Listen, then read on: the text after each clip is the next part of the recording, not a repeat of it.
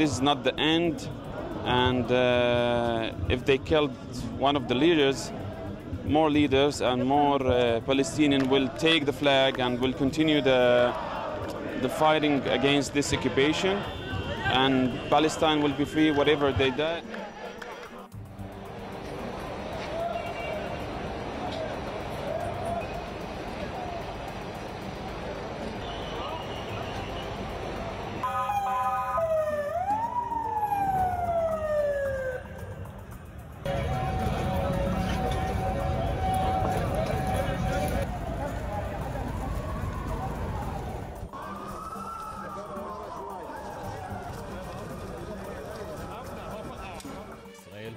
שאלה שנייה ברשותך, האם אתם מתכוונים להגדיל את גיוס המילואים בצפון?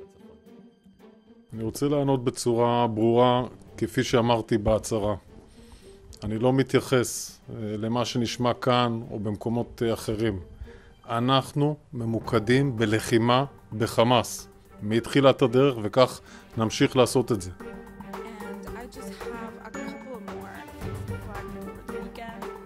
Obviously, the developments are extremely worrying because of the escalating tensions and the fragility of the situation in the region. We are calling for maximum restraint from all parties. We don't want any rash actions that could trigger further violence.